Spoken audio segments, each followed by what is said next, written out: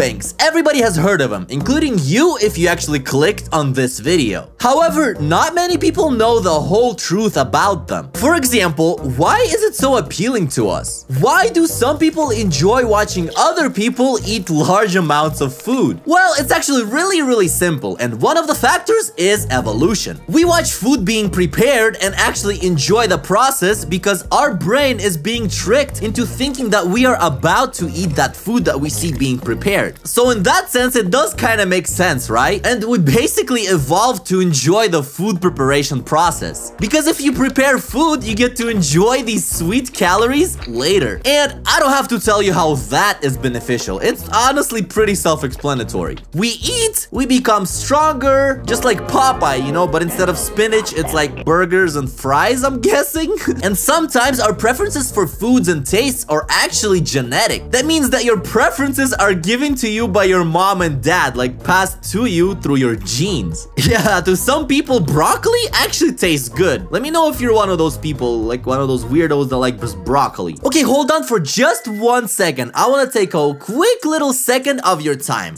Well, I said second twice, but anyways, I want to take that second to ask you guys to subscribe to the channel. That's right, I am the sponsor of this video. I made it, and I'm gonna sponsor it, so you can't tell me anything about it, alright? Cool. Anyways, it would be a benefit not just to me, but to you as well, because you wouldn't miss any of my amazing videos, right? Yeah, that's a win-win situation, unless you hate my videos, then yeah, just don't subscribe, it's okay, you can go.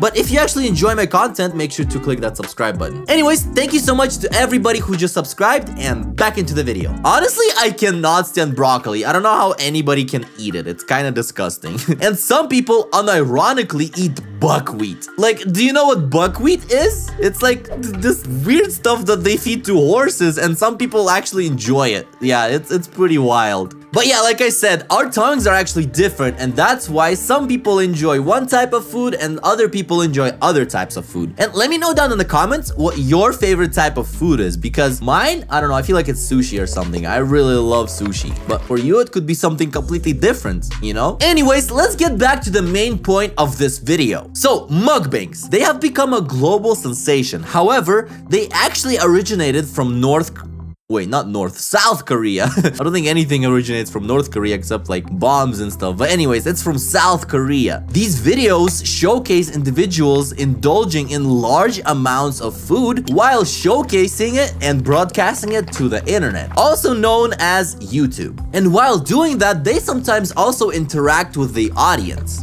via ASMR. Yeah, there's actually food eating ASMR, and it's pretty wild. The appeal lies in the satisfying sounds of creating an ASMR-like experience for viewers. But beyond the spectacle, there's actually way more to unpack. And honestly, even like the ASMR stuff, like I can't watch it. Like for me, I can't. Like anytime I hear somebody like chewing or something on video, like no, that's so disgusting. I can't. That's horrible.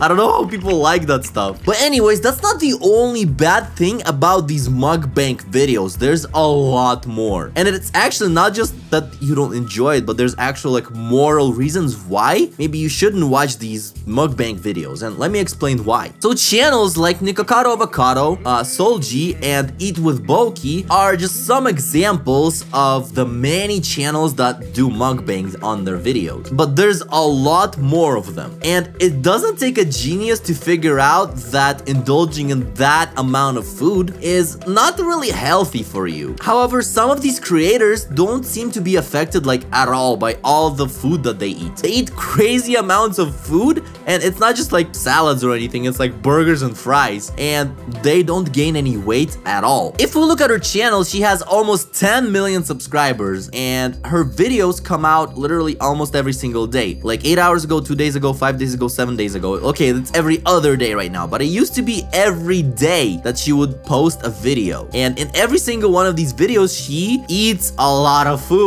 And look at her, she stays skinny as a stick. Like, how's that possible? She's been posting since 4 years ago. Can you imagine eating for 4 years and staying the same exact person? Like, look at her now and like her oldest video. That is crazy, right? Like, seems kind of impossible. And one starts to wonder, how does she eat so much food and stay so skinny in the process? Well, there's actually a very simple explanation to that, and that is her videos are fake. Yup, that's right, she doesn't actually eat all of that food. Eat with Boki, or Boki actually just spits it out. Like, she doesn't show how she swallows it most of the time. And let me show you just like a little snippet of it. For example, right here, she doesn't actually show her swallowing the food. Just watch it real quick.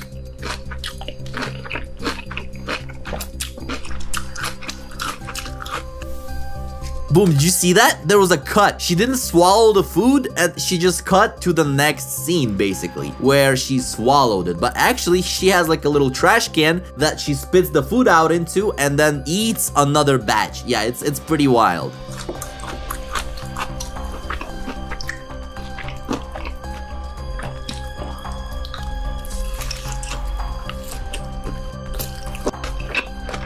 So yeah, I think you can see the harm that this video does, right?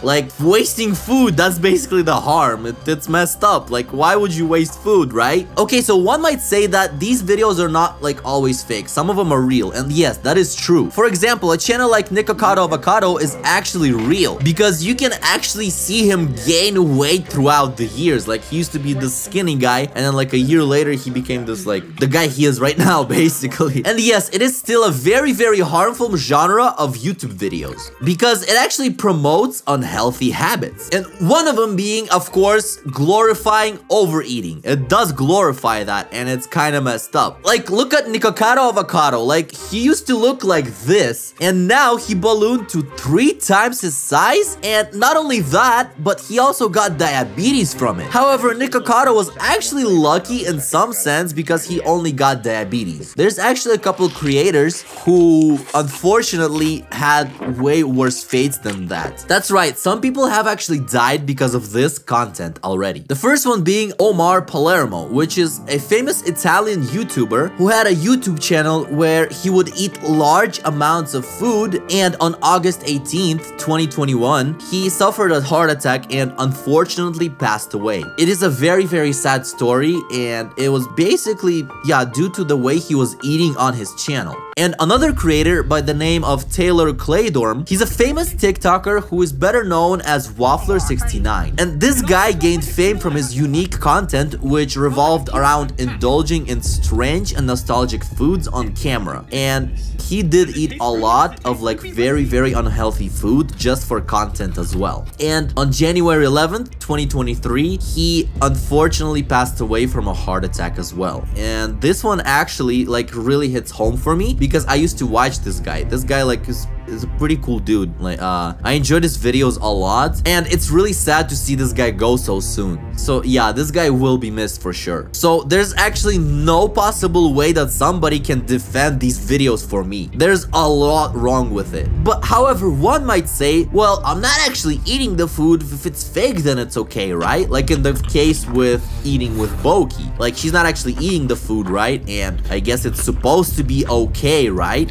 But like I said before, it's still not okay, because that is even worse. Imagine how much food that wastes, and there's actually people in the world who can't afford to like eat regular food, just that they can't afford to provide for their family. And these YouTubers over here, they don't even eat the food, they just throw it away just for views and content. So where did this mukbang trend come from? And yeah, like I said, it's from South Korea, and let me just tell you a little more about it. So mukbang is a captivating online phenomena that was originated in South Korea, like I said before, around 2010. So it's pretty old. It's like almost 15 years old now. That is crazy. And the term mukbang is actually a delightful portmanteau of the Korean word eating and broadcast show. I'm not sure what portmanteau is, but I'm guessing it's like combined, two words that are combined to make like one word. Like mukbang means eating and broadcasting or a show, so it's like